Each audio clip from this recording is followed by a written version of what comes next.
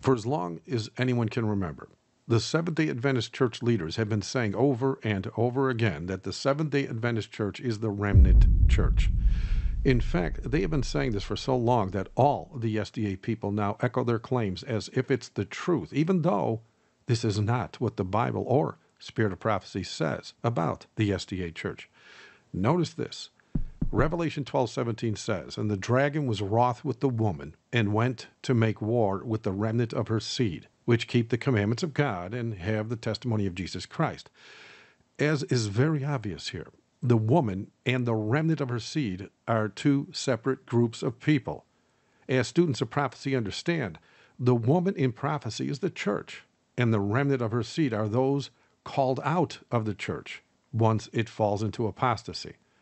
You simply cannot be the church and the remnant of the church's seed at the same time. You are either the church or the remnant of that church. You cannot be both, and you certainly can't change prophecy.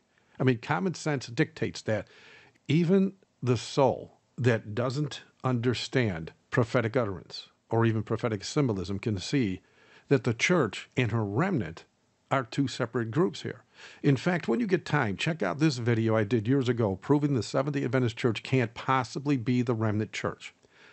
As many of us that have been looking into the apostasy of the church know, the Seventh-day Adventist leaders have been completely infiltrated by Rome, right down to her joining hands with the second beast of Revelation in the long prophesied church and state contract, or 501c3 as most know it today. My last few videos confirmed that this church is no longer blessed of God, hands down. And that series of videos is not yet finished. It's not just their strange doctrines of Allah being God, or their claims that homosexuality is no longer sin, nor is it their Roman Catholic hierarchical structure, or even the tithe being sent to the Pope that exposes them. Nor is the claims of the General Conference that keeping Sunday holy is no big deal, or even the latest claim that there's no evidence of Sunday laws being discussed in the pipeline that expose them as being under Rome's thumb. It also has to do with rock-hard evidence that has been unearthed, that they have been caught red-handed, changing all the Spirit of Prophecy books so as to not only hide their Vatican agenda, but they also hide specific prophetic utterances in Spirit of Prophecy so as to unready the people for what's actually coming. And for those that do not believe me, you can prove this quite easily if you're willing to do so.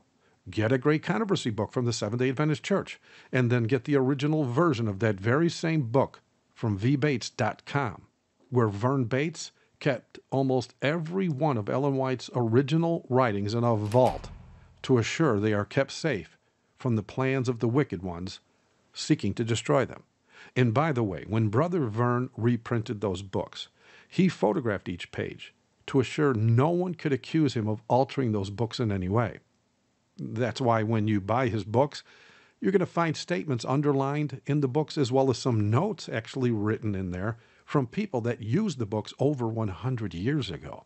When it comes to the unbiblical claim that the Seventh-day Adventist Church is the remnant church, the General Conference of the Seventh-day Adventist Church was caught changing the Spirit of Prophecy books in many ways, as well as echoing these changes from the pulpits of those working for Rome to make it appear the Seventh-day Adventist Church is the remnant church to those sitting in the pews that refuse to obey Jesus to come out of her before the plagues fall. But notice what was actually declared way back in 1870 before they were able to change those books. Notice what it says regarding the obedient church of the last days, the last generation, our day. Notice how the Seventh-day Adventist Church was not called the remnant church at all back then. It says this on page 11 of Spirit of Prophecy, Volume 1. It says, "The testimony of Jesus, said the angel to John, is the spirit of prophecy." And that's, of course, Revelation 19:10.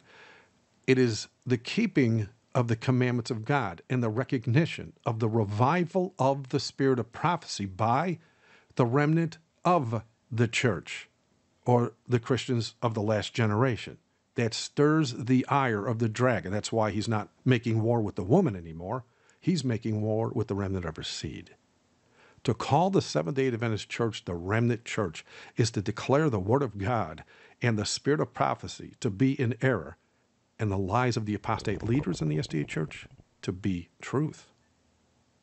The obedient people of God that left the church because of the apostasy in the SDA church are called the remnant, not those still sitting in apostasy.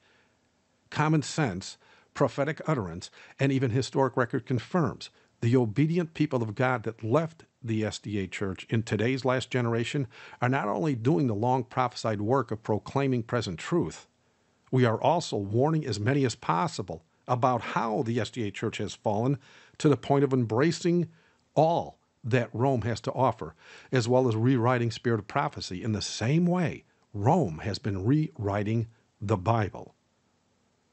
If you open your eyes, you will see that the obedience of the true remnant people is what moved the Holy Spirit himself to guide them out of the fallen church.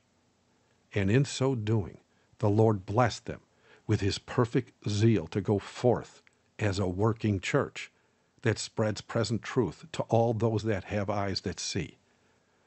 And when you compile the long prophesied fruits of his precious bride, along with the historic timing of this last generation that prove them being used of God to revive an interest in the spirit of prophecy, you cannot miss the fact that they are the true remnant of the Seventh-day Adventist Church, who, as was prophesied long ago, fell into the arms of Rome.